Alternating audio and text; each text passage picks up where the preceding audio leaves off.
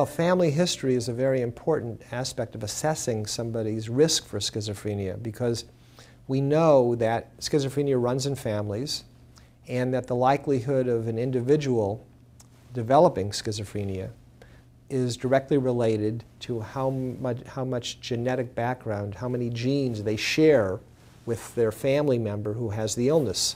So for example, if you have in the general population, the average rate of schizophrenia is 1 in 100 in their lifetime will develop schizophrenia.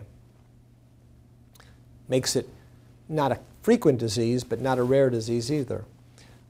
If you have a parent with schizophrenia, your chances are about 10%, 10 out of 100, so 10 times higher. If you have a brother with schizophrenia, it's about 13%, or if you have a sibling. If you have a twin, and the highest, obviously, is associated with an identical twin, then your chances are 50 times out of 100, or 50 times greater than the general population.